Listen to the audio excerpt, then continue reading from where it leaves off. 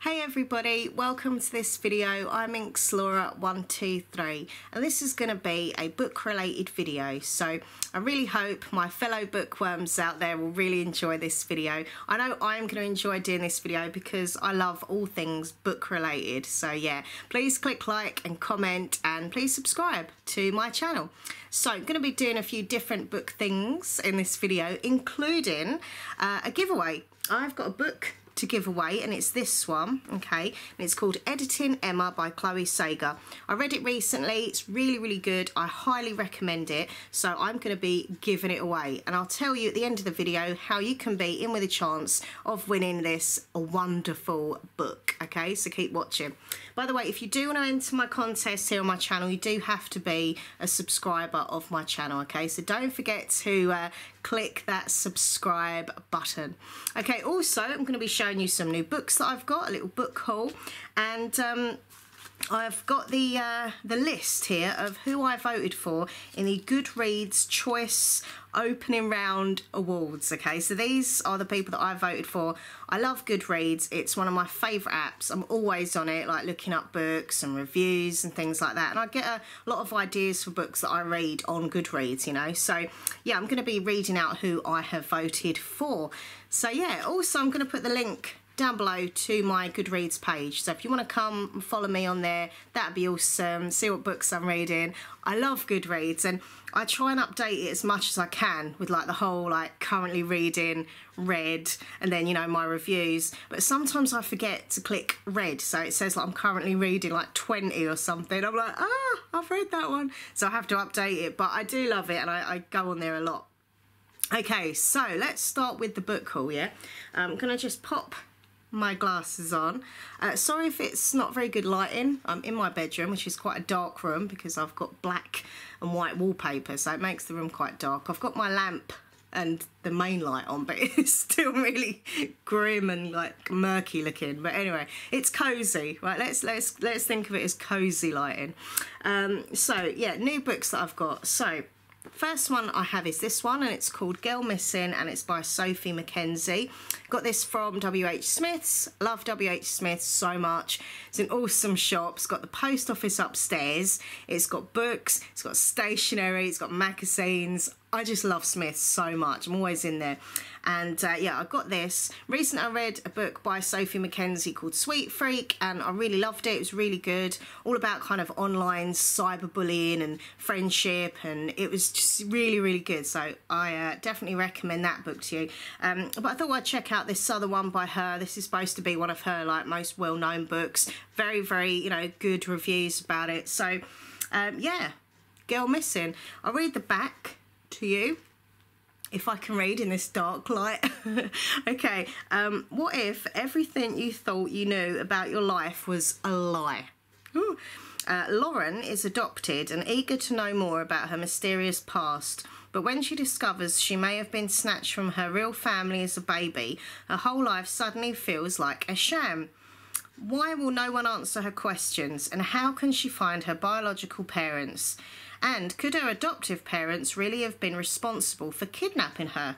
Running away from her family to seek out the truth, Lauren's journey takes her deeper and deeper into danger, and as she realises that someone wants to stop her uncovering what really happened when she was a baby at any cost. So there we go. It sounds really good, and as I say, it's had a lot of good reviews, so yeah, that's that one. The next book I also got in W.H. Smith's, and it's called Killer Game by Kirsty McKay. Who will be left after the lights out? I've not heard of this book. Like, I watch a lot of booktubers and I go on book review pages and things like that, and I'd not heard of it. I don't know anything. I'm going into it kind of like completely open-minded. I'm so sorry if I cough in this video. I'm just getting over the flu, so yeah, it's kind of gone to my chest a bit. So if I cough, I'm really sorry, because I know listening to someone cough is really annoying, but I can't help it. Anyway, so it's called Killer Game, and I was just drawn to it. I saw it on the shelf, and I was like, yeah, I like the look of that. So it says, this is Killer, and you have all been invited to play, and you should play like your life depends on it. At Kate's Isolated boarding school, killer game is a tradition. Only a select few are invited to play, and they must avoid being killed by a series of thrilling pranks, and then they have to like identify the murderer. But this time it's different. The game stops feeling fake and starts getting dangerous, and Kate's the next target. Can they find the culprit before it's too late? I just think this sounds blooming amazing. Like, seriously, I think this could be great. I've got so many books in my to be read list, right, in all my 3 bookcases. But I think I'm going to have to kind of push this up to the top of the list because I just think it sounds really cool. Yeah, I really like the sound of this. So that's Killer Game. On the back it says, this book in 3 words, dangerous, thrilling and funny. So yeah, I'm really excited to read this. Next up, I've seen this book so many times in bookshops and I'm always like, should I get it, should I get it? And then I go and watch booktube videos and people review books and hauls, and I always see this book, and I finally got it, and I think it's going to be good. I think it's going to be worth the wait. I was destined to read it, hopefully. So it's called Since You've Been Gone, and it's by, I think that's Morgan Matson. Is that Morgan Matson? I think that's what it says. It's very dark in my bedroom. It looks like Morgan Matson. I think it's Morgan Matson. Anyway, it's called Since You've Been Gone. You've got 2 girls on the front there in their cute little outfits having ice cream. So, you know, it's supposed to be funny and heartwarming, which is always a good thing. Sorry. Right, okay, so it says, Emily's best friend Sloane disappears almost without a trace. The only thing left behind is a to-do list. So on it, 13 Sloane-inspired tasks that Wallflower Emily wouldn't normally do, and definitely not without her best friend. But what if completing the list could bring Sloane back? So dance until dawn, sure, why not? Kiss a stranger, go skinny dipping. Wait, what? Emily only has the summer to check everything off Sloane's list, and the question is, what will she find at the end of it? Oh, I'm so excited to read this book. It sounds so cute and just sweet and positive and fun, and yeah, I love it. I either read like really dark, depressing, scary books, or really like sweet and girly books, like, I don't know, and everything in between as well. So that is Since You've Been Gone. Okay, the next book is Hollyborn. It only happens in the movies. I love the cover. It's very bright yellow and it's got popcorn on it. I just think it looks really cool, basically. I like the cover of it. So it sounds like it's a bit of a kind of girly romance kind of book. So it's by, oh yeah, Hollyborn. I said that, didn't I? Sorry. Bad boys turned good. Kisses in the rain. Climbing through bedroom windows. It only happens in the movies. When Audrey meets Harry, it's the start of a truly cinematic romance. Or is it? Audrey knows that Harry is every movie cliche rolled into one, but she still chooses to let him into her heart. This is a proper slushy girly book, right? I should save this for like Valentine's Day or something. I might do that. I might save it for like February. It's not too far off to wait, because you need some romantic books at February month, you know. So yeah, and also my granddad was called Harry. Random information, but there we go. So yeah, that is that one. Next up, this was actually sent to me from one of my viewers and fellow YouTubers. We've done like a book swap. It's Eleanor and Park, and it's by Rainbow Rowell. Is it Rowell? Rowell? I'm going to look such an idiot now. Rainbow Rowell, I think that is. I love the cover. I think it's so cute, where they're just like next to each other with their little headphones joined and stuff. I've heard a lot of good things about this book for so long, and we did a book swap, as I say. She sent me some other books as well. I sent her some books, and this is one of them. I'm definitely going to put this up on my to be read list, like early kind of thing. I'm going to push it ahead of some of the others because I really, really want to read this. So it says, Eleanor is the new girl in town with her chaotic family life, her mismatched clothes and unruly red hair. She couldn't stick out more if she tried. Park is the boy at the back of the bus, black t-shirts, headphones, head in a book. Kind of sounds like me, that actually. He thinks he's made himself invisible, but not to Eleanor. Never to Eleanor. Oh, slowly, steadily, through late night conversations and an ever-growing stack of mixtapes, Eleanor and Park fall for each other. They fall in love the way you do the first time when you're young and you feel as if you have nothing and everything to lose. Oh, it sounds so adorable. Now I'm thinking, should I keep both of these for February? Because they're like Valentine's kind of romance, but hey, you can read romance any time of year. It's like people that only read horror stories and thrillers at Halloween. I read scary stuff all year round, so yeah. Okay, the next book I've got to show you, I'm very excited to read. I'm obviously excited to read all the books I get, but there's like a different level of excitement for books. Does that make sense? Like, I don't know, I can get a book and I'll be like, yeah, I'm really excited to read this. But then I get another book and I'll be like, oh, I'm so excited to read this. So it's all excitement, but at different levels. Anyway, so this is The Red Ribbon. Can I just say how beautiful the presentation is of this book? It literally is. It's bad lighting in here, but take my word for it. It's such a beautiful looking book. It just looks like so smartly presented, and you kind of open it up and it's just, oh, it's just so lovely. Like, yeah. They say don't judge a book by its cover, but there we go. Now, I've heard a little bit about this book. It's supposed to be very emotional, and it says, the four of us, Rose, Ella, Marta and Carla, in another life we might all have been friends together, but this was Birchwood.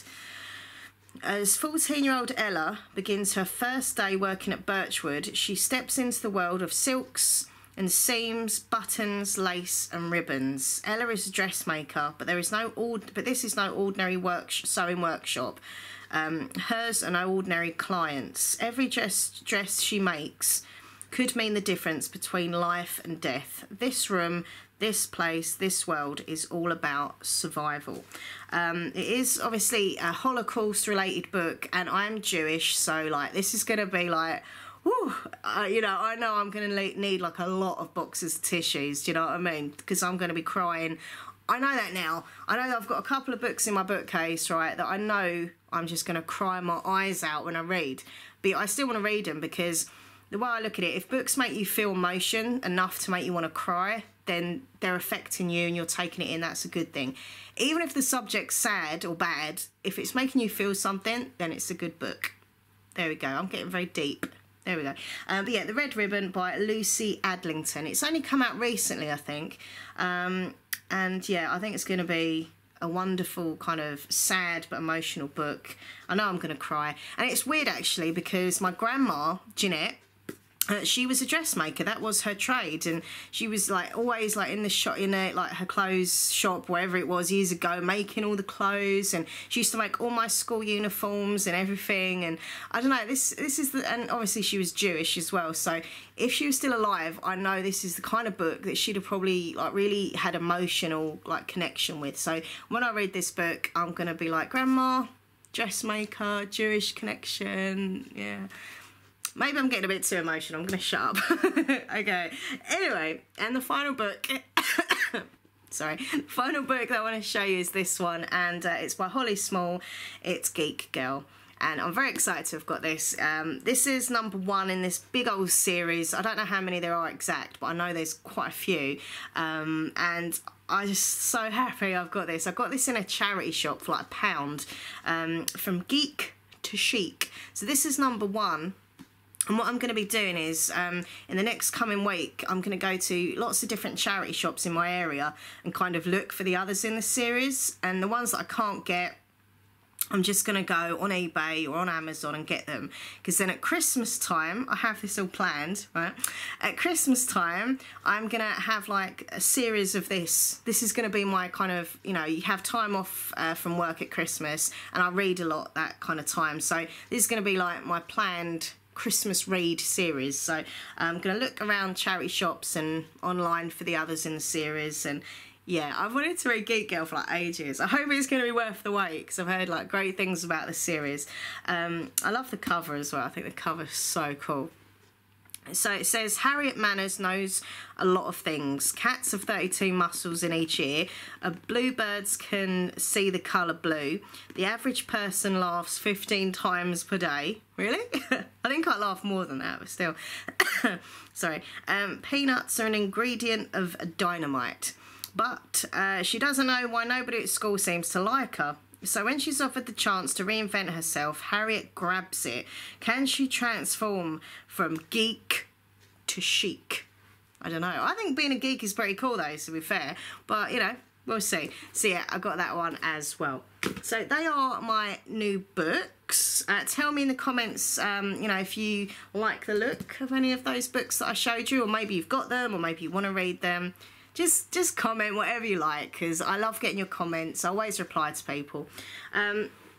So now I'm gonna read you who I voted for in the Goodreads choice, and this is the opening round awards 2017. There were lots of nominees in each category. You go down each category and just vote, you know, and then you press the button, it says next category, and then you vote again, and so forth. So I'm going to tell you who I voted for in the opening rounds.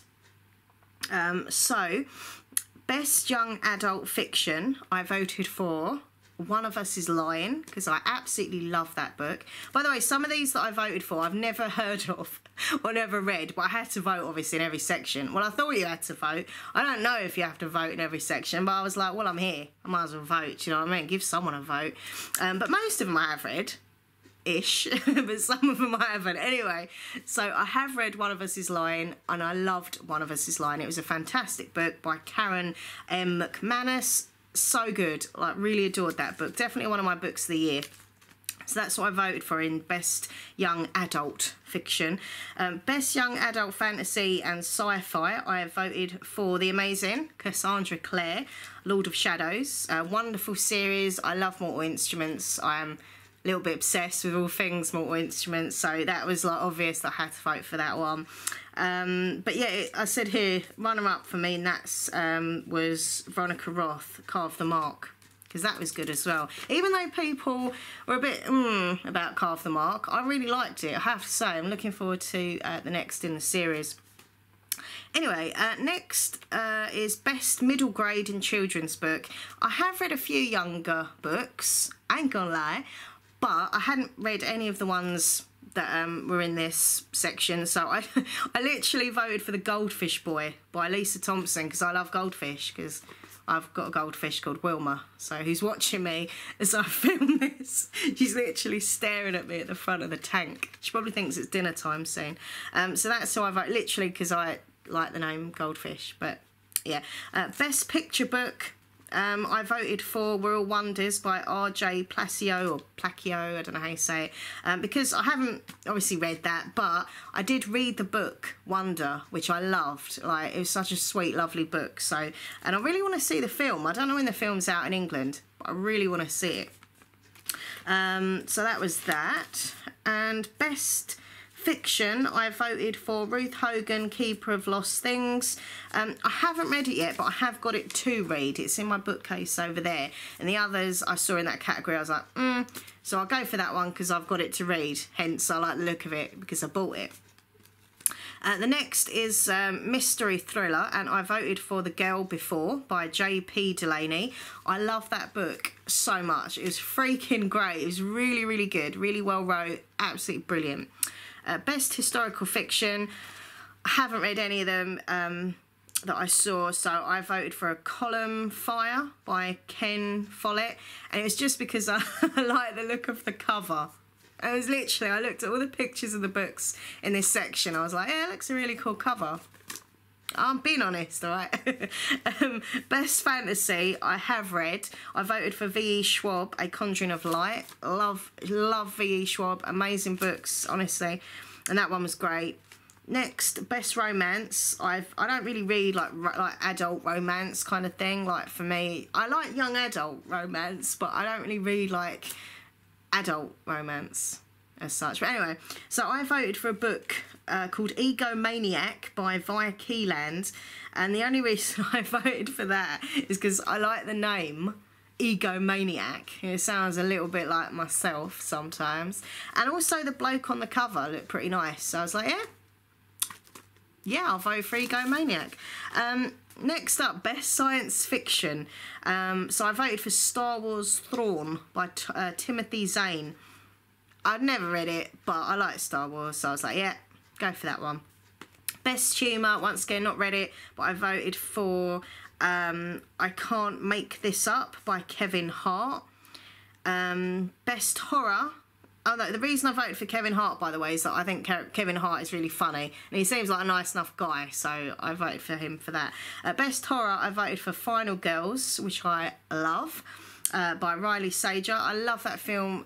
I love that book so much. It was really, really good, Final Girls. Best non-fiction, I voted for The Stranger in the Woods, Michael Finkel.